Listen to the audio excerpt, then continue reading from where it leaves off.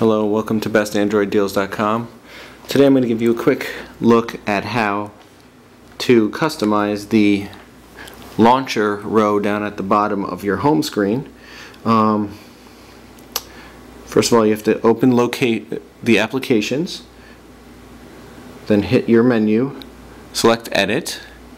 Now you have the option to move your icons around any way you see fit.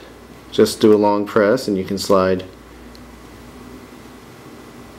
them down. So FIFA fans can play it whenever they want. You can also remove it. And basically this gives you an opportunity to put what you need most down at the bottom. If you're big into your calendar, you now have it on the home screen at all times.